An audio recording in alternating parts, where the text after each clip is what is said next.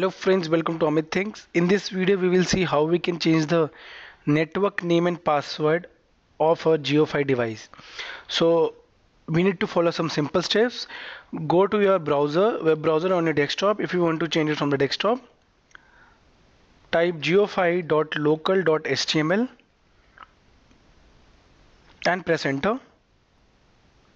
On pressing enter, here you can see you need to log in to your account. If you haven't changed anything before, then it will be the same ID and password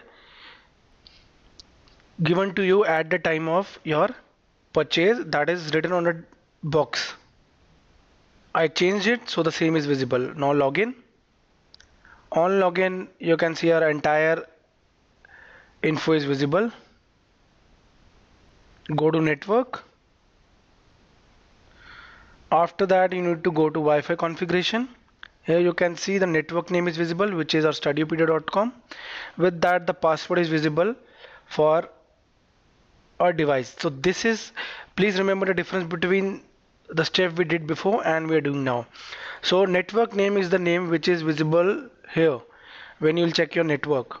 So here is a network jiofi which you will give to others to log in. That's why if you are running a company or if you want to give your access to your friend as well for your jiofi, you need to tell him that studiopedia.com is my network and the password is this.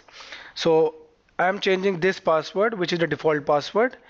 I have changed it frequently, so the same is visible here. So let's say I change it here. After changing, I'll click on save. On clicking, the password will get updated. So in this video, we saw that first we need to log into our account. This login will be the same, visible on the box of the jiofi router, username, password, and the network name and password will be the same. So inside it. So after login, you go to network, Wi-Fi configuration, change the network name from here as well as password from here, and just save it. After that, when you will try to go and access this, then the access won't be visible because you have changed the network name as well as the password. So when you will get this new access, let's say the following is your new network name, just go here and click on connect and enter the new password you entered here. So this will allow you to change the password. Thank you for watching the video. Hope you liked it. For more such videos, tricks and tips and videos on programming, kindly subscribe to Amit Things YouTube channel.